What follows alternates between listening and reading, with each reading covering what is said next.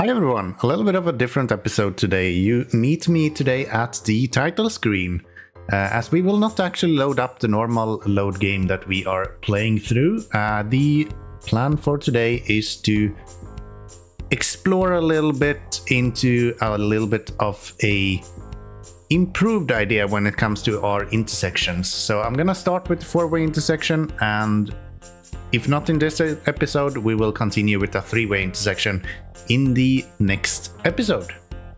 So if you were not aware of how this works, if you go into a new world, you can select under generator, you can select grid. This will give you just a blank grid of nothing. It's just empty. And we can also make this quite a bit smaller because we don't need that big of a play space, since we're only making some intersections anyway. So if we go for something like 30-30, that's usually a good option. We can go into presents and say that we want to have a sandbox, and we can also make sure that everything is unlocked. This makes sure that we can kind of do whatever we want, and there will be no costs or anything like that, so we can just build whatever we want. It's a sandbox functionality. Of course, the game launches and runs a lot better right now than when we're in our normal game. That is always very, very thankful. I already know, of course, that we have this setup of all of our rails in the playthrough that we're doing. So I'm, of course, going to make sure that we are having the same setup when we are building these intersections. So we're gonna start with the four-way intersection. I have a plan for how I want to build that. I will set up a picture right now for you to wonder while I set up the basics for this. And then let's see if we're actually able to do that. I think it should be possible. I'm 95% certain that we should be able to do something like that. So here we have a basic intersection, more or less how I foresee myself being this being built. The idea is, in the base picture, it's only one lane that is turning off. I will have both lanes turning off. Other than that, there will be no large differences, I would say. So the easiest one to start with is probably these. They will just go straight over like this. That's actually way bigger than we need. I think if we keep something like 30 between these, that would be pretty good. So something like that, or maybe even here. There we have 30. So let's go with that. That is the first corner, and then we are going to have an identical one right here, and we're gonna have one on this side as well. So I hope that your weekend has been pleasant. I've had a really good stream last night and generally been having quite a nice weekend, actually. Can't complain, can't complain. The other thing that we need to do is to get these guys jumping over, and the benefit of this is that we can actually use these like that, and that allows us to have them go something like this. So that allows both of those to go in both directions, which is very good. I wonder if we can just copy this part, plonk it down right here, because they will be mirrored. So that should not be any issue. Yeah, that'll be pretty good. So that is the first outer ring, or what you want to call it, of these intersections. And then we want to have the inner parts as well that will go around the whole thing, because this specific intersection is called a Jacksonville spiral, or I'm guessing that the intersection itself exists in Jacksonville. So we need to make that spiraling look to it. And all of these are going to have... let's see, we're gonna have one connecting on this side that will go over to here. So if we go you, and then you will, not like that, come on. You will go around here. I'd like to have somewhat straight lines at least.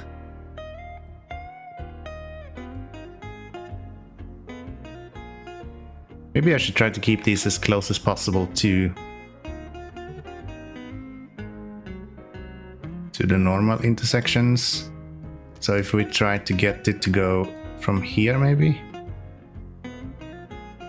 and then this way to there, and then up to...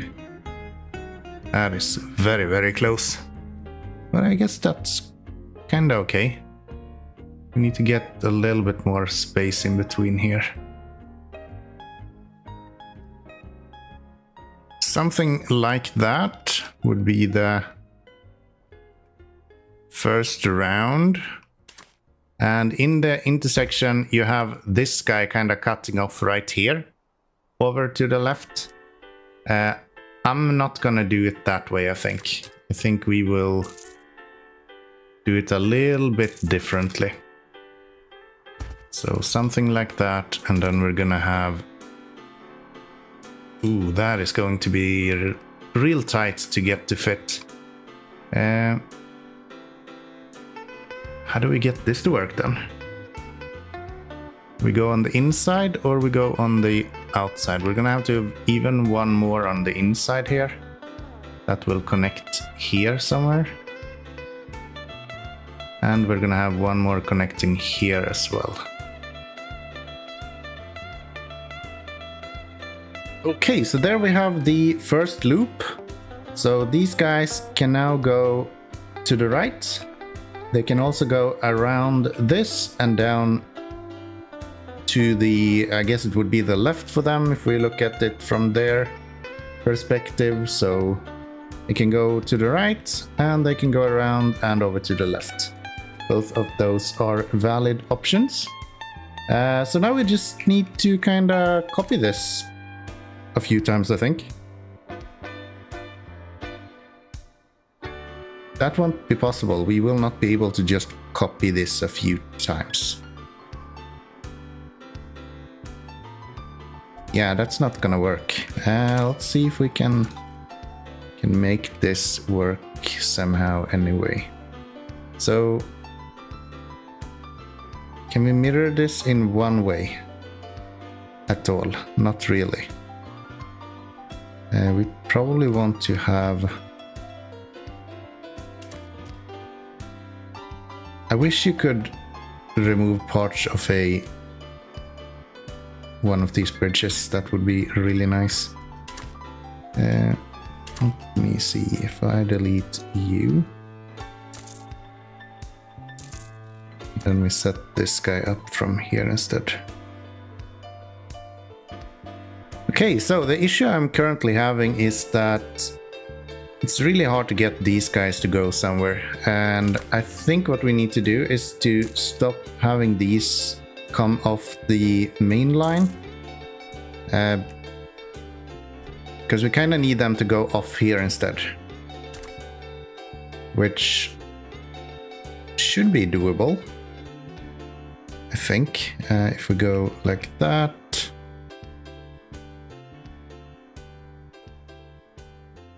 Yeah, if we go halfway something, I think we should be able to make it to there maybe, and then down across here and out to the right. That. So hard to draw these guys. Yeah, because now we should be able to have those two connect there. These two will connect here. And that opens up this whole intersection, and we should also have this part actually be more straight down. So if we remove a U, we can then take that and build U down here, cross here, and something like that. I'm just using that as a guide. It's not going to go exactly right there. And again, getting this to be straight is super hard.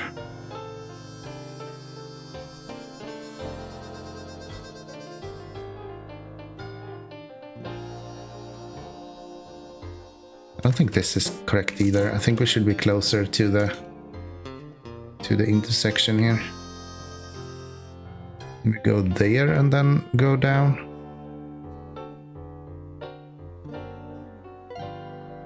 Yeah, I think that is probably the better option. And then this guy is going to go not there, but here.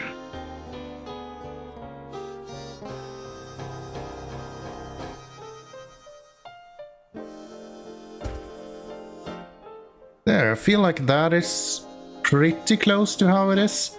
I think they have it go out further here. And probably these might be a little bit too close by. But I also don't want to make the intersection too big, so I think we're gonna go with this. I think we are going to go with this. The intersection is still going to be gigantic as it is, so this one will probably not fit in the majority of our places, and I'm probably gonna try to shrink it a little bit once we have actually built everything out. But for now, I think that this is a fairly good idea.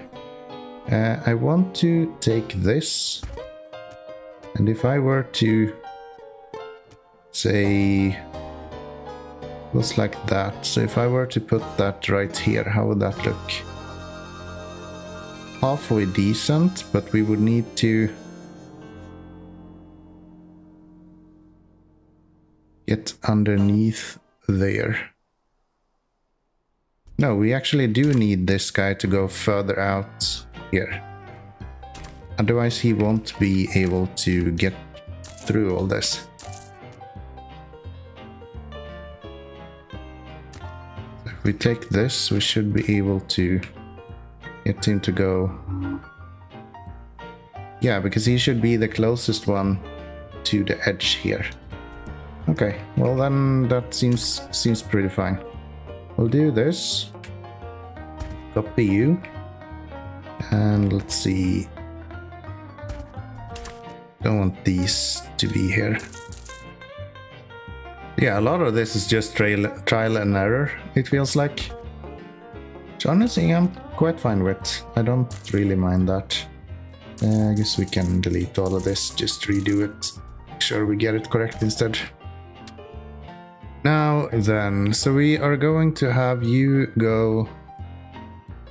technically you should go up a little bit first. Not like super much, but a little bit. It's so hard to go diagonal straight. And if you hold Alt, it just goes straight with the whole bridge. You can't have it go straight with like the specific piece that you're building right now. So that is that, and then we're gonna have a few of them go underneath there. Oh right, we're gonna have to have... because we're gonna have a bridge coming here as well, right? So we should probably have them go underneath here. No, because that guy should technically go beyond where this one goes. So something like that. And then they go down here. I think that's how we want this to work. Something like that. And then if we continue with copying, so we get these in here, Ooh, this might be good. We might have found a way to do this. So that's that one. This is then this one. And then we have one right here. Did we do it? You will then go under into there. And then you're gonna go...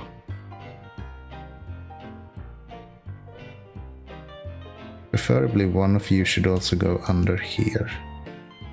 If we do that, bring you over here, down there. That is perfect. So we'll do that. We'll bring you guys over here into that intersection. Grab a copy of this. Place one.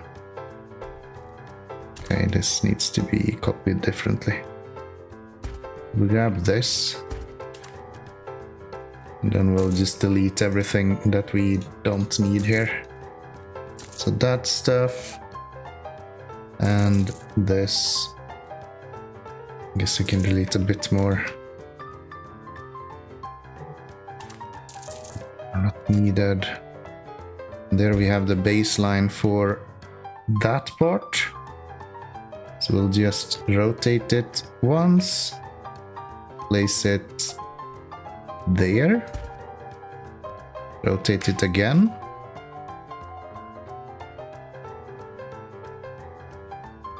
Place it here. One more rotation. Bam. Is that everything that we needed to get into here? I think that's all. That looks kind of similar, right? Yeah. And this should be almost perfect. Okay, that's unfortunate. We can't have a direct signal on that, but that's fine. It's not that bad. And then outgoing, 2 of those, 2 of those. And we're gonna delete the ends on it. I'm actually quite proud of this. We're gonna put up some signals and then I think we are ready to put this into action. I think that is all of the intersections that we need to care for. Let's just set up... Oh no, we messed that up. That wasn't everywhere, right? No. How large is this intersection? It is literally 60 tiles. Yeah, it's gonna take a little bit until we're actually able to utilize this consistently, I would say. But we'll get there. We'll get there. Okay, so there I think we have a fairly decent intersection. We could probably squeeze it together a little bit more if you wanted to. There is quite a lot of space in the middle here that we could utilize a little bit better. But we're playing on a massive map, so we don't really have to be that careful with the amount of space anything takes. Let's see if we can get a...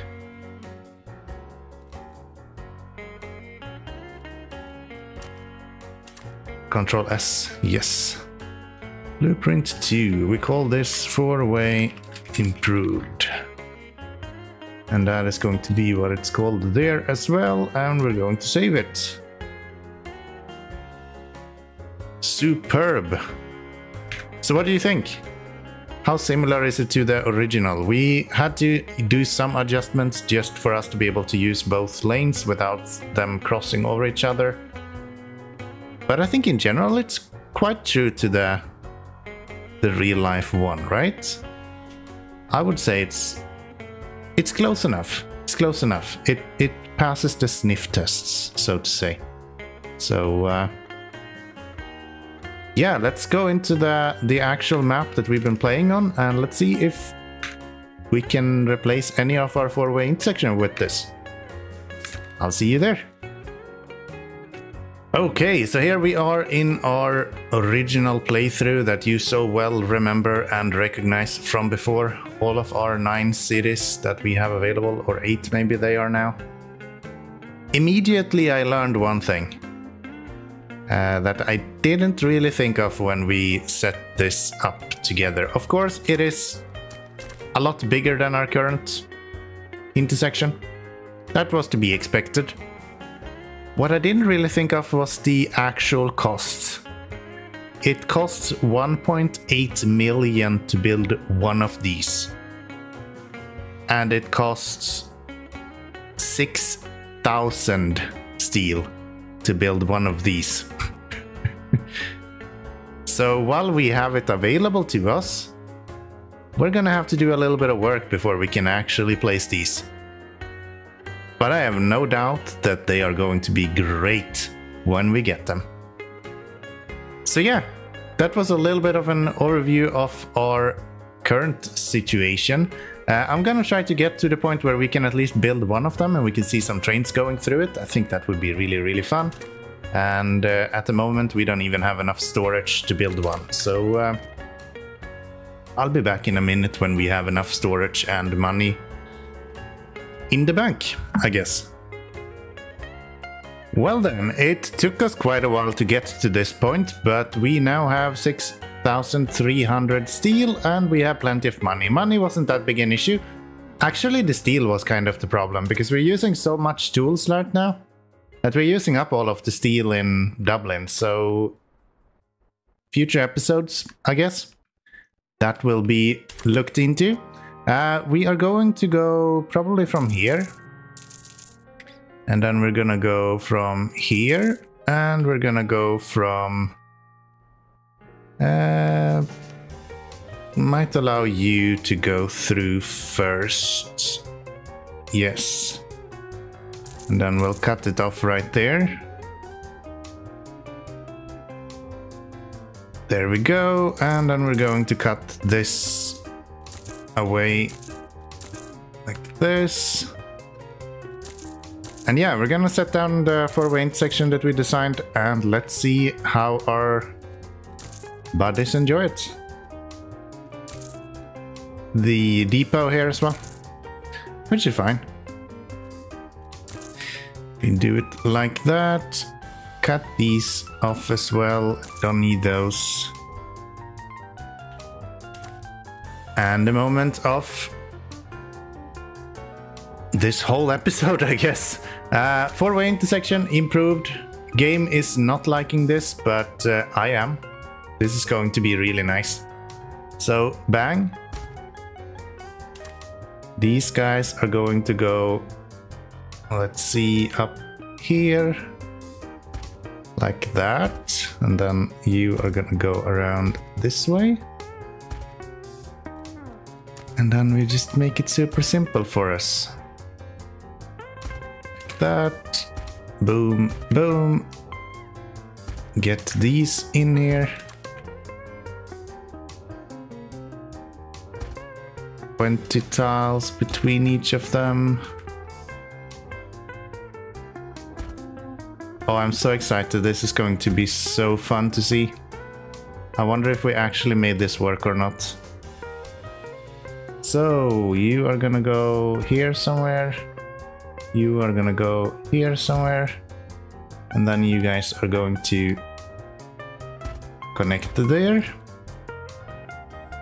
It'll be a little bit further for them to go. I could technically just cut through. Maybe that's what I should do actually. Why not, right? Let's do it correctly. Let's do it correctly. So like that, and then one more right here. We haven't put down any signals yet anyway, so we might as well do it the way we're supposed to. Delete that. And that way they don't have to go all the way around this, they can just go straight. Which I think is pretty good. That's not what we wanted. And 20 points. Get you. 20 points. This guy. 20 points. And this guy, same thing, 20 points. Okay. That's already connected. We just need one of these.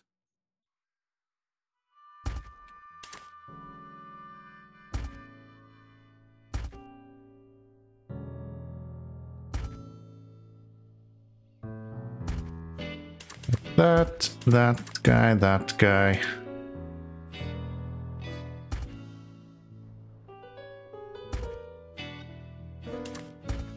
This should do it. And then these are going to just do that. Perfect. And they can get both in and out of that. Of course, this guy is big enough for all of our trains. Everything is connected. You might wonder what I'm gonna do here. I'm gonna connect that so we don't have to have this intersection. That's my plan. So we can have the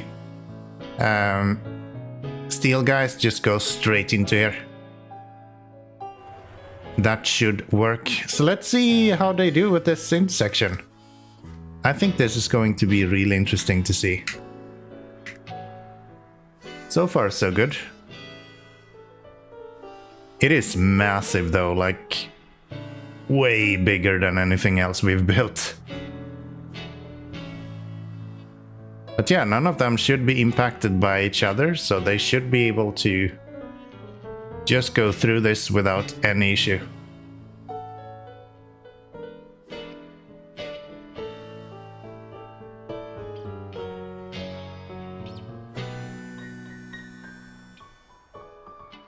This looks like it's flowing just fine.